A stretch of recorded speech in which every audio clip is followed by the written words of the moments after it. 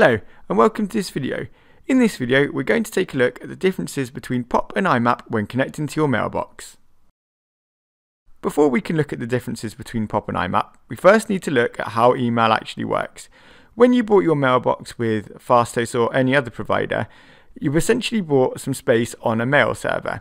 That mail server is maintained by your hosting provider, and when someone sends you a mail, it goes to that server. In order to then view the mail that you've been sent, you need to connect to the server. You can either do this by connecting via web browser, so going to a URL and entering your email address and password, and that's quite a common one, or if you've got a mobile device or a laptop or a computer, you can use a mail client on there to download the mail to your device and read it on there. If you're connecting to your mailbox using a web browser, you don't really need to worry about POP and IMAP because you're connecting directly to the server and therefore not downloading any mail at all. But if you're downloading mail using a mail client, then you need to know the differences between POP and IMAP. We'll start by looking at POP. When one of your devices connects to the mail server using POP, it simply just downloads a copy of that email. You can set the settings so that it then deletes the copy of the mail on the mail server as well, so the only copy of that email resides on the device that connected to the mail server. There is no synchronization between your device and the server, so if there's a copy of the mail on the server and a copy of the mail on your device, if you delete the mail on your device, it will not delete the copy on the server.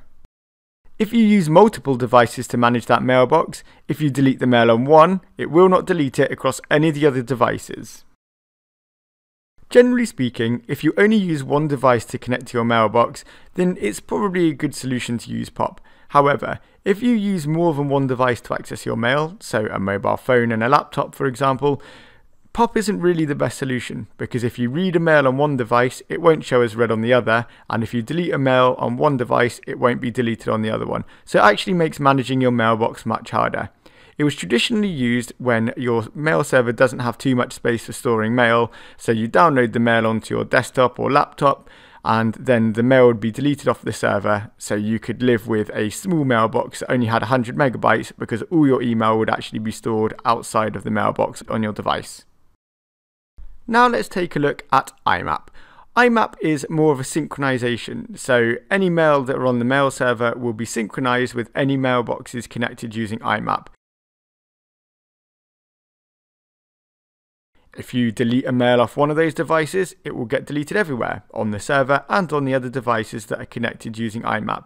It can also synchronize your calendars and your contacts, so it makes managing your mailbox much easier if you have multiple devices. The problem with IMAP can come from space. If you've got a small mailbox, then you have to delete mail from all of your devices and the server in order to save space, which can mean you end up losing emails for good.